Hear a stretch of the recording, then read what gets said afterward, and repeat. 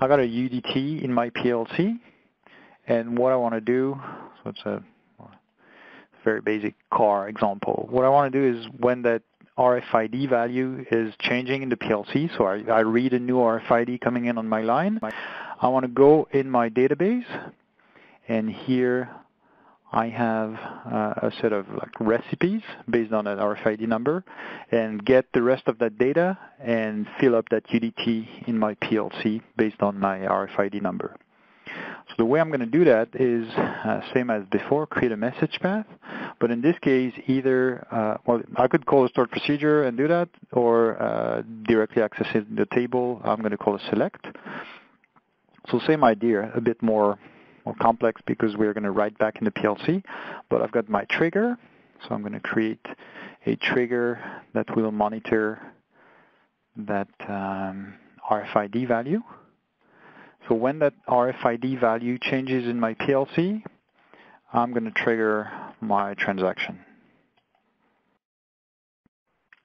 In this case, I could reuse the same endpoint. As best practice, we would segregate, have two endpoints, one for reading and one for writing to the database, but just for the demo, we can reuse that. The map, in this case, is going to be the other way around. So my input is going to be the results I receive from my database. So that's all those values here. I don't want everything. And I'm going to write that into my PLC. So I've done that before, so they're already writable, but by default, I would have to make sure that that UDT in my PLC is writable. And I just drag and drop my tags on there. So same thing, I could use the function blocks, or I can just connect them directly. Also, we have some added macros here.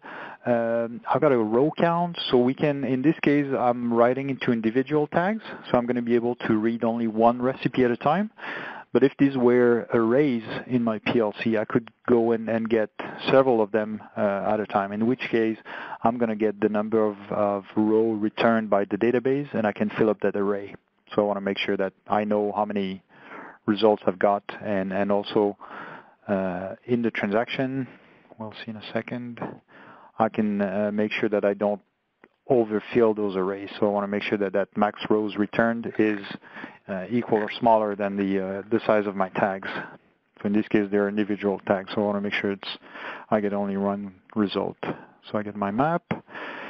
I need an endpoint on the automation side because I'm going to write back in my PLC. And then the where clause is what data I'm going to look up in the database. So in this case, I want to look up the record that has the RFID value equal to my PLC RFID here. I can add more things here and combine them, and or I've got a bunch of operator available to create my my lookup clause in the database. So right now I'm just going to look out for that RFID value.